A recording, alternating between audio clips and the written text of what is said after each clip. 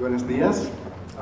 I'm sorry, but yo no hablo español, so I will speak English, and I try to be as clear as possible. And I would like to thank to start, of course, Emilia Giorgetti of the Italian Embassy, the Italian Culture of the Italian Institute of Culture, and Dr. Chavez for giving me the opportunity to be here. It is always a pleasure for me to be in Mexico City. So I'm a professor of history of medicine, and so between my task there is also to teach to medical students medical ethics and bioethics. And I think that the history of medical ethics could be very useful to understand the nature of this discipline.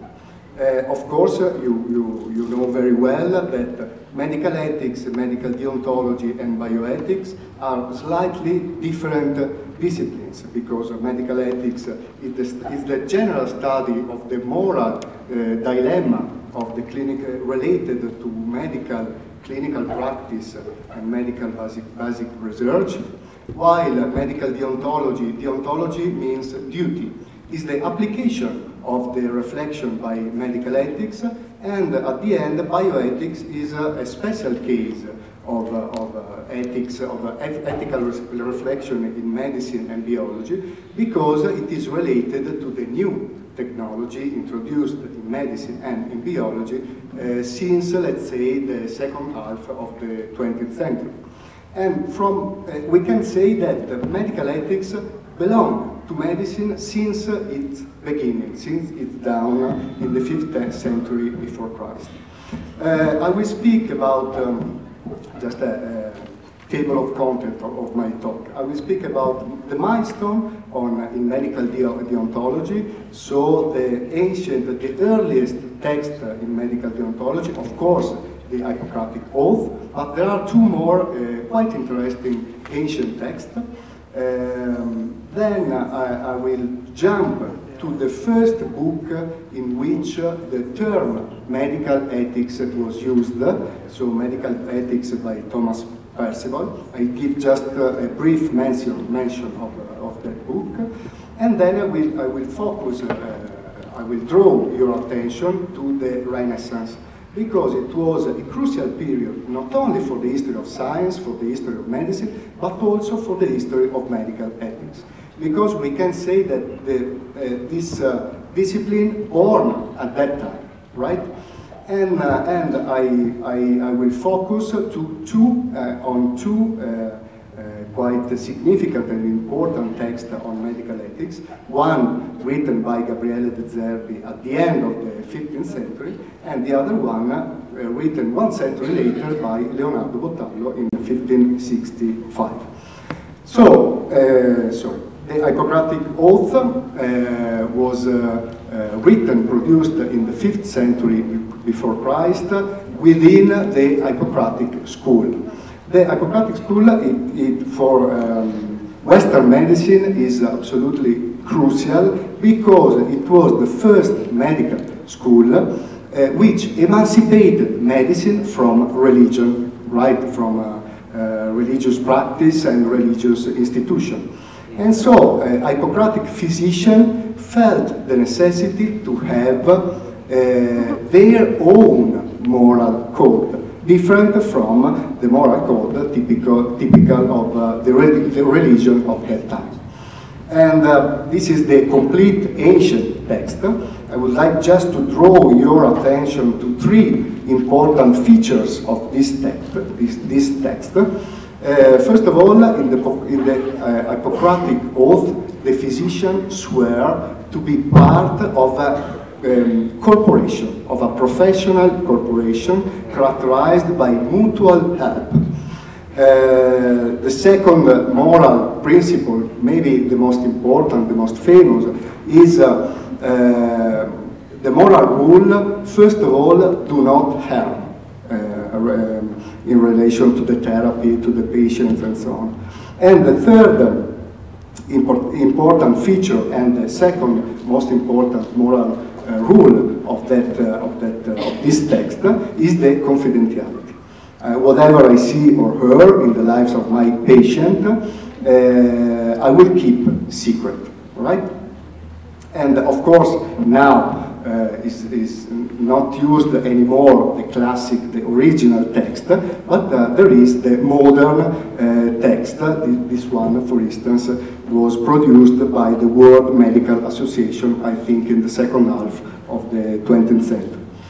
Another early, very interesting text on medical ethics is the Formula Comitis Archiatrorum. It is a code of medical rules established during the king of the barbarian Ostrogotic and by the king Theodoric in the 5th century of the Christian era, so 1 millennia after the Hippocratic Oath. It is interesting because it concerns not a self-imposed moral code by physician, but it is related to moral rules established by the king for the court physician, right? And the manuscript of that text was reported by Cassiodorus, who was a Roman writer working at the court of Theodoric. And there are many significant, important, interesting features of this text. The first interesting is that according to this code, to this moral code, the physician had to continue to study all along his life. The other is that the physician had to avoid disputations with other physicians about the diagnosis, prognosis, therapeutic, and so on.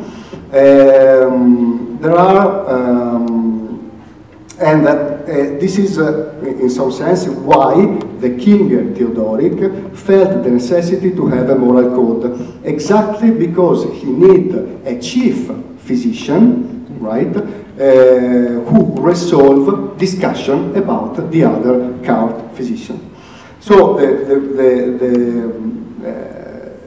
among these features, be honest, continue to study, and so on, the third and the fourth are maybe the most significant related to this ancient text.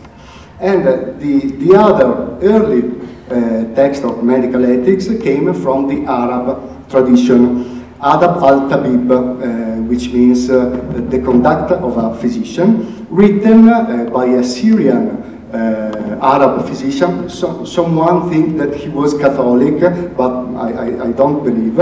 He was really Arab and with the Arabic culture, and it was written around the 9th century of the Christian era. And we found again that the physician have to be cure his personal health. They have to respect the other physicians. We found a very interesting feature for the first time. The Arab author of this code felt the necessity to that medicine was had to be a profession established by a license, as to distinguish medicine, real physicians from charlatans, from popular medicine, and so on, right?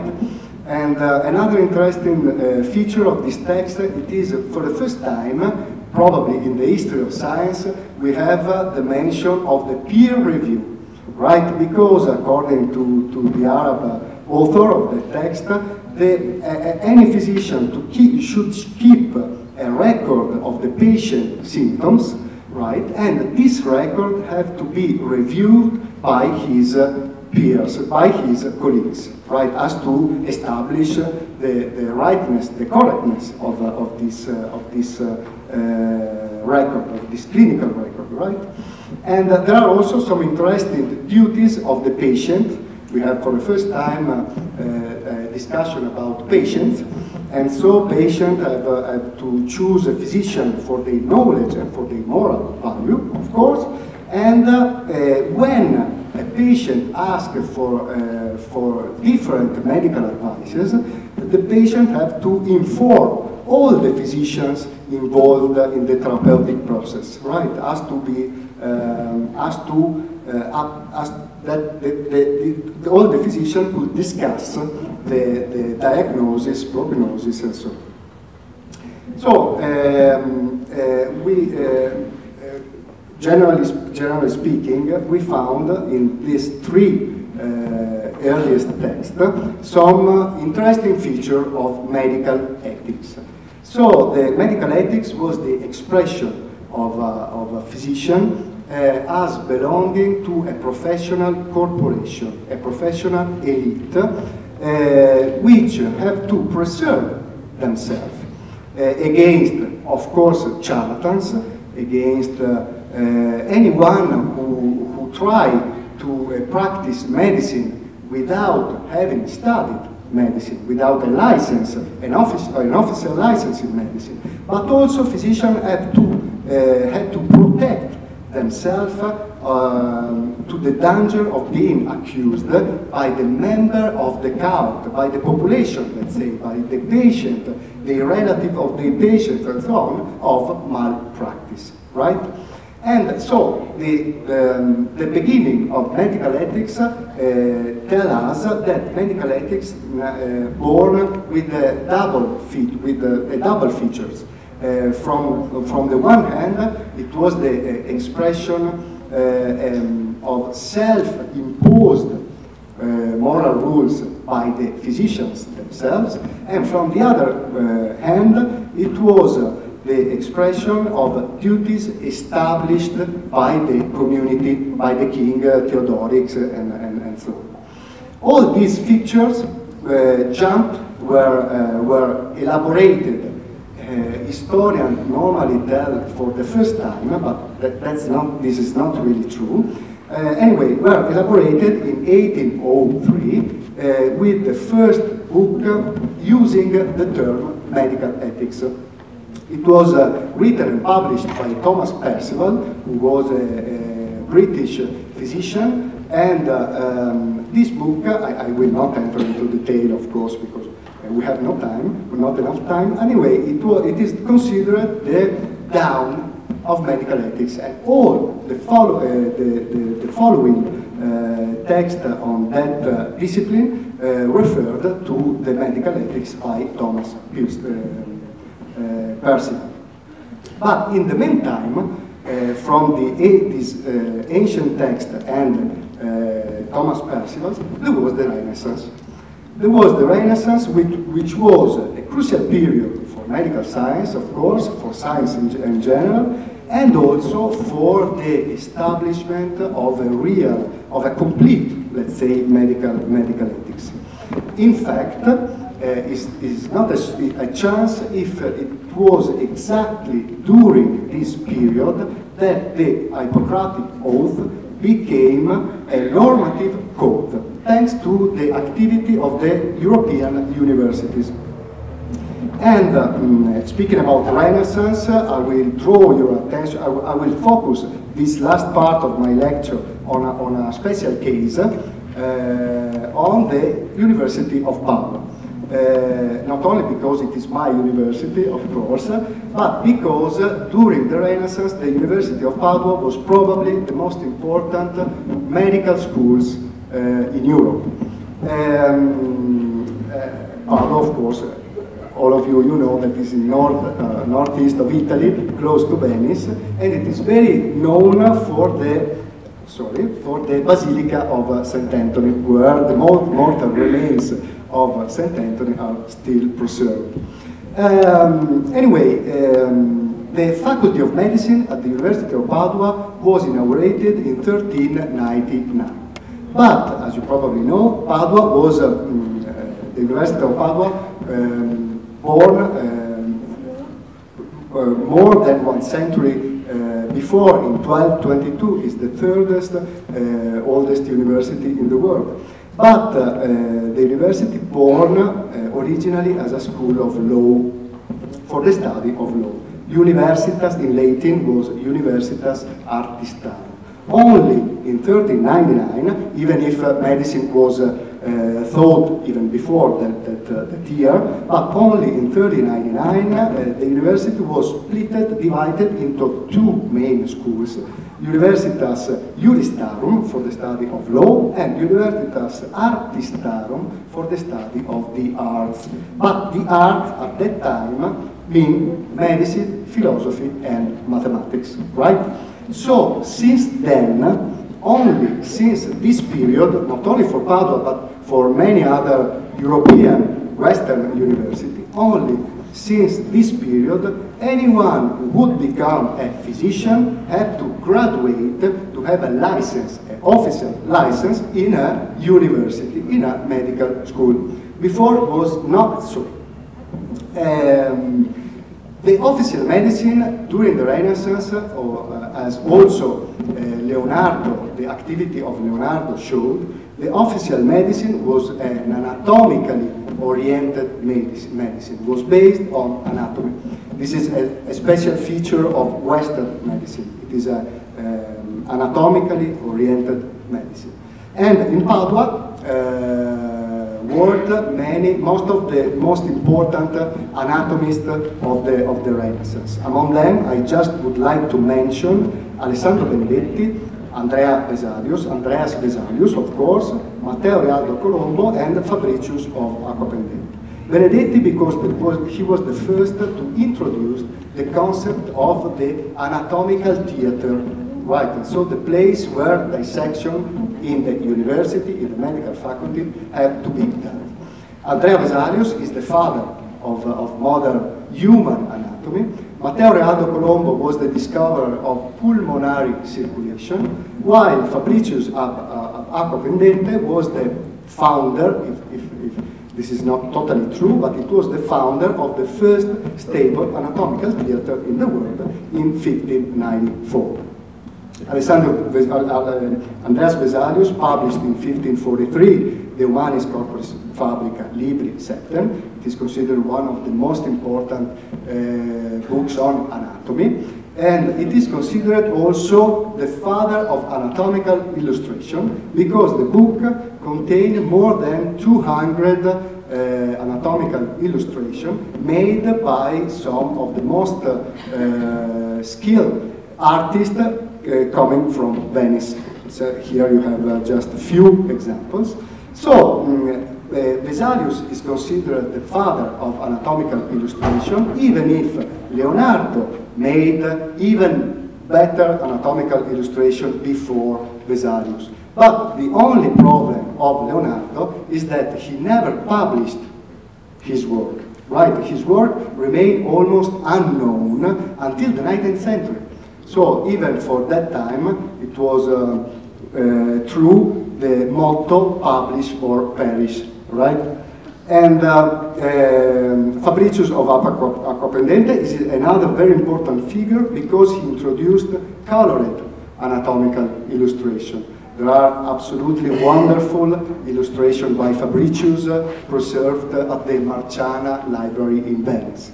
And during his professorship, the first stable anatomical theater in the world was inaugurated in 1594 at the Bo Palace, which was the historical seat of the University of Padua, seat of all the faculties of medicine, philosophy, theology, law, and so on. And the anatomical theater is still preserved at the Bo Palace of our university. And during that period, during the Renaissance, there was another fundamental step for the official medicine. So in Europe were founded and inaugurated modern hospitals. So places dedicated only for the cure of diseased individuals, right? And in Padua, in 1414, it was founded the Hospital of St. Francis in the heart of the town, not outside, in the heart of the town, so for the citizen of Padua and for curing diseases.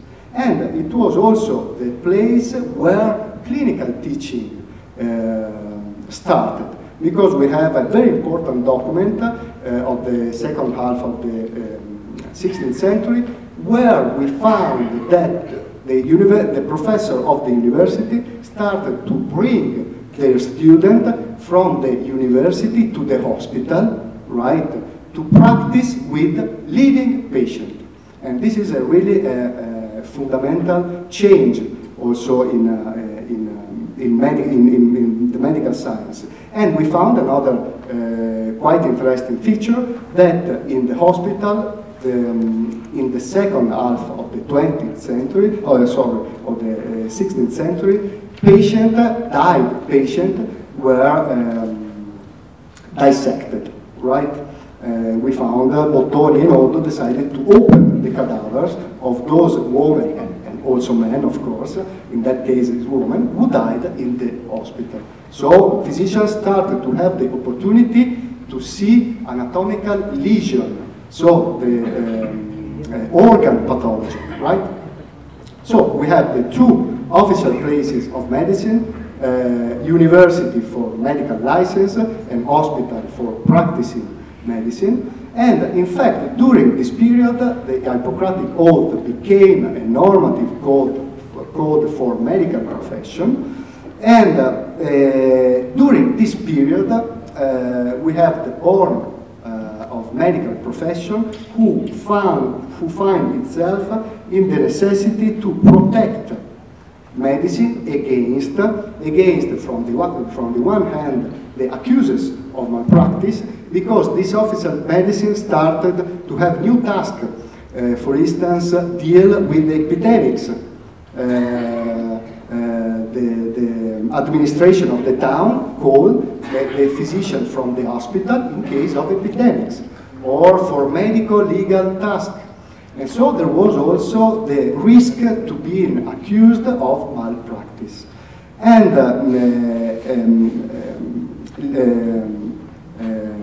medical ethics, born in that period, also for distinguish medicine from all the other non-orthodox practice of cure. The popular medicine, the medicine done by old people, let's say, the medicine done by religious men, the medicine surgery, little surgery done by the barbers, the butchers, and the merchant of herbs. So the officer of medicine felt the necessity to have a moral code to being clearly distinguished from the other kind of non-official medicine and medical practice. And during this period, many books on medical ethics and medical deontology were written and published. Among them, I would like to mention just two of them, very interesting. Of course, I have not the time to enter into detail of these books, but believe me, they are very, very interesting for many reasons. The first one is De Cautelis Medicorum, written by Gabriele De Zerbi, who was born in Verona, was professor of medicine in Bologna and then in Rome, where he died in 1505. He did important works, he gave important contributions in geriatric diseases. Was the first, he wrote the first book on geriatric disease, Gerontocomia, in 1489. He was one of the most important pre-Vesalian anatomists, and of course he wrote and published one of the first handbook of medical ethics, De Cautelis Medicorum. The title itself is very significant. It's not a matter of ethical philosophy, let's say, but it's a matter of prudence, of self-preservation of medicine. The prudence, it was a quality related also to medicine itself, because the prudence look at the past, at the present, and at the future, and medicine it had the same characteristic. And with the Zerbi, we found really the awareness by physician to belong to a professional corporation with license, with specific place of learning, teaching, and practicing. The prudence of the Zerbi was the avoidance through diligent, I'm quoting the text, avoiding through diligent detection of deception, fraud, infamy, and dishonor, which happened to the doctor in the act of operating the human body. It was divided into 5 chapters, and probably the most interesting chapters are the last 2, the chapter 4 and 5. Because here we find really some maybe even non-really ethical advices, right?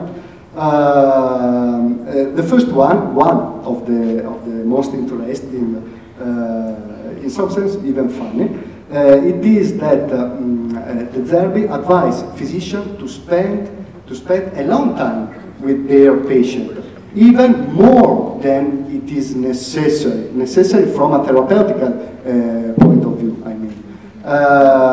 For instance, he advised at every visit the doctors try to do something new, even if it is not really necessary, ordering, exchanging, subtracting, or adding, so that it does not seem, it does not appear that he has visited the patient in vain. Right, so one of the basic rules of a doctor of that time was to spend a long time with patient, even more than strictly necessary from a biological point of view, to appear diligent. The other very strange for our medical culture advice, pure prudence, is that the physician has to delay as long as possible the prognosis, and he has with parent, with patient, and with the relative of the patient, he had to remain always vague, right? He has not to speak very clear about the diagnosis, about the prognosis, and so on, as to avoid being accused in retrospect of having committed an error. This is not really ethical from our point of view, no? And the other prudence, this one is really surprising. The Zerbi tell that the physician, if a physician is not sure about a disease, the better thing is to worst the disease, right? So that if the patient heals, the patient will be very happy and will congratulate to the physician, to the physician. If the patient died, the physician will be excused by the bad prognosis that he had done, right? Another interesting rule: never speaking badly of a colleague. So we found the concept of medical cooperation with mutual help. Of a colleague in public, and if a colleague has committed an error, to correct him in secret, not in public, right? And this aspect was explored in personal medical ethics. So, I'm just finished. We found in this trait, in this work, which is very, very interesting, very nice, from in some sense also funny, as I told you. We found a very peculiar mixture of Hippocratic, Catholic ethics, and also cynicism and astuteness, just to preserve medical profession. To conclude, I would like to talk about Leonardo Botallo Commentarioli Duo. Maybe it's a little less strange as a book of medical ethics than the Zerbi one. Also here we found the necessity to a continual study of physician. The physician have to be clean, healthy, of course. Here also we found the need to write clinical reports about their patient, to discuss with the other physicians, with the other colleagues.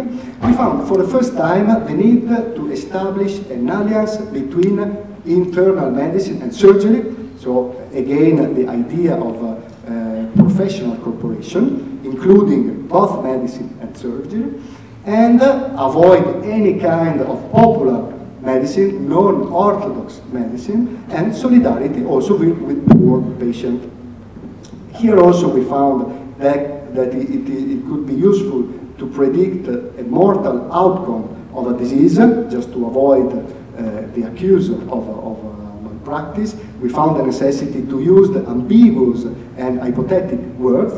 We found for the first time the mention of that the physician had not to share interest with pharmacists, right? So an important ethical legal issue. And we found also some interesting duties of the patient and of the assistants of physicians. The patient have never to take something without the advice or the approval of his doctors and so on. And at the end, also here, we found that it is to have a good name for a physician is important not only for the physician itself, but for the whole medical corporation, right? So, to conclude, I'm really finished now. Why do medicine need a moral code? I think that why there is this necessity exactly for medicine to have a moral code. I think that the Zerbi and Botallo works, such as the many others works of the Renaissance, on medical ethics of the Renaissance, are useful for answering to that question. Because during the Renaissance, medicine became a profession, a structured profession with a curriculum, with a license, with a special place for working in hospitals. So medicine became the possible object of rivalry of the many competitors in the healthcare market.